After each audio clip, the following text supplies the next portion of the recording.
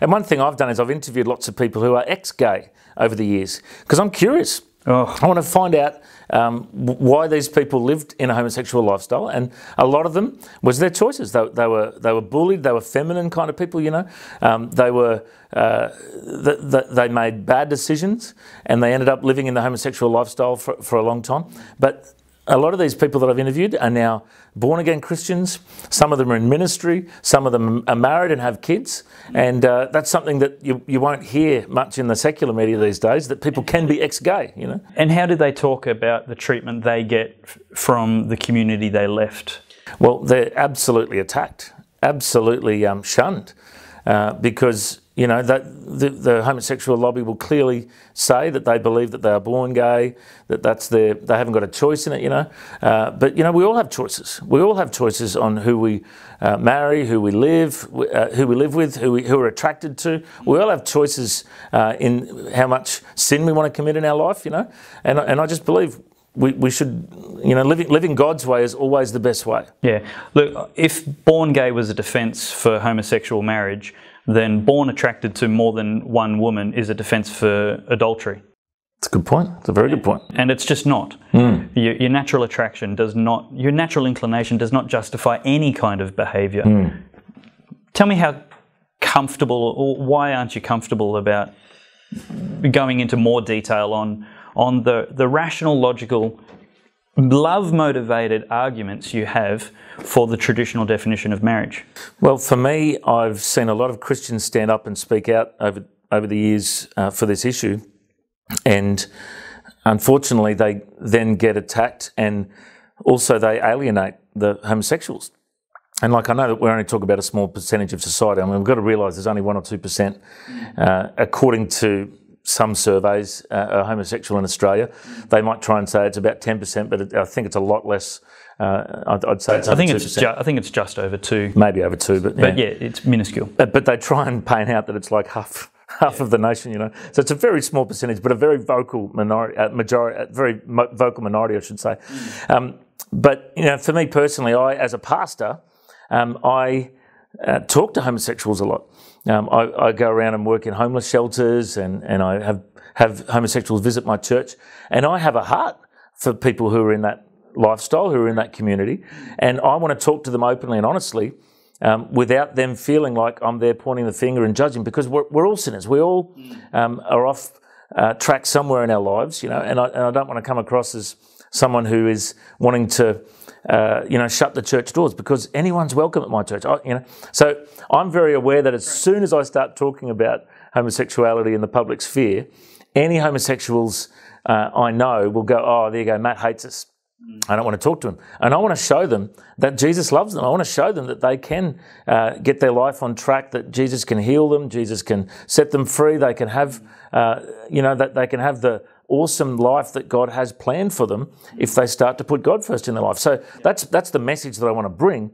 Yet whenever you talk about these things, it's like putting a wall up between them straight away, and they get offended, and they think that we don't care about them and love them, you know. But we've got to have a heart for these people, as Jesus did, you know. That's really unfortunate, and I hate that the ball's entirely our court to deal with that, because a parent doesn't set boundaries around the yard because they want to punish their children.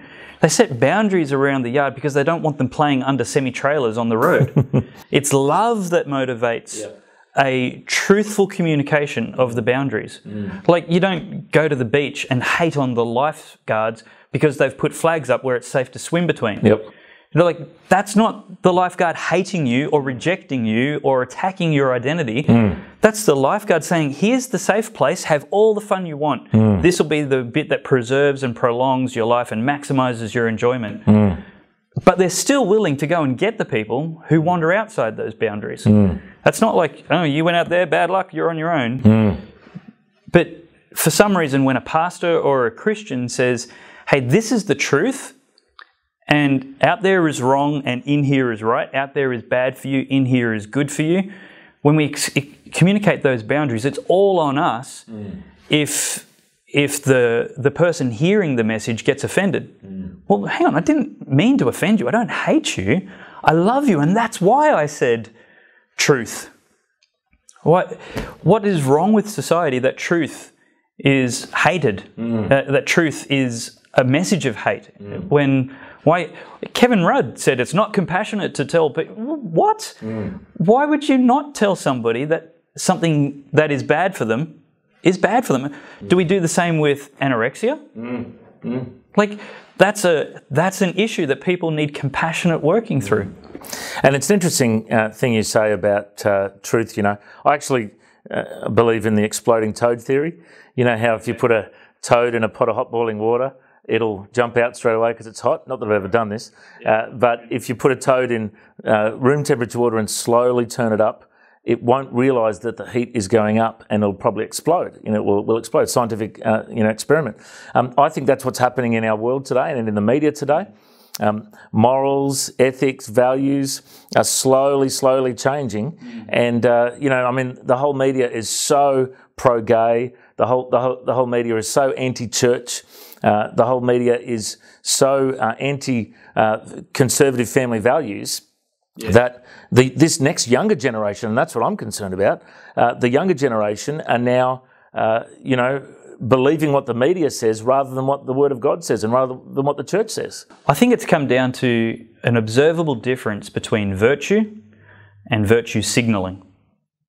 The media are more interested in proving they're virtuous with political correctness than genuine, truthful, compassionate honesty. And it was a fascinating experiment for me after going on Q&A, because that night, after I asked that question, I just felt like I honestly thought I was going to get lynched on the way. And my wife, who was with me, she said, let's get out of here at the end of the night. So we walked down the stairs at the end of Q&A, and this beautiful young camera girl from the ABC came up. Her name was Grace. And she said, Pastor Matt, thank you for standing up for Jesus on the TV tonight. And it was like, I thought she was an angel. So wow. That was an amazing, I think that was a real messenger from God. Thank you, Grace. But then as we walked to the car, my wife was literally terrified. We got home that night, and my wife was hiding under the sheets, worried that someone's going to throw a brick through our window, because it was a hostile crowd.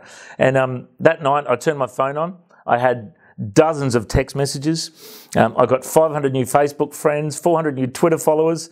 I got over 300 emails that week to my church, and 100 phone calls to my church all week.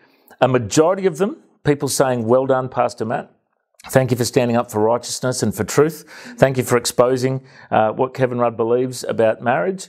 And from all over the world, I had people contacting me, And then I also had the haters contact me. So I was labelled a homophobe. Yeah. I was labelled a bigot. I was labelled a hater. I had some people attack me and say, I'm going to rape your children because of what you said. Like, they're meant to be the love for all crowd.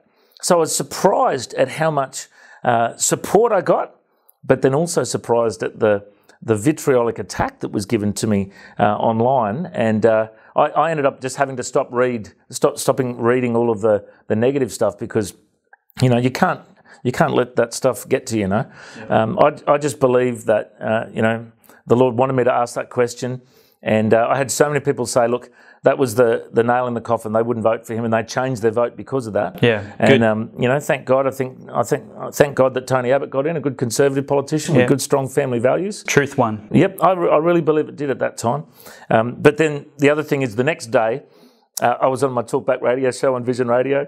The phones went crazy throughout the whole morning, and then I was interviewed by Channel 10, 9, 7 and ABC all came to my church and interviewed me that day. Wow. The newspapers came and interviewed me, Courier Mail, The Australian, Sydney Morning Herald all came and interviewed me, and I was able to just explain that I just believe the current definition of marriage should be held on to. And it's fascinating that it's changed in the States, in Ireland, and a whole bunch of countries around the world, but not a majority of countries, I should add, just some of them.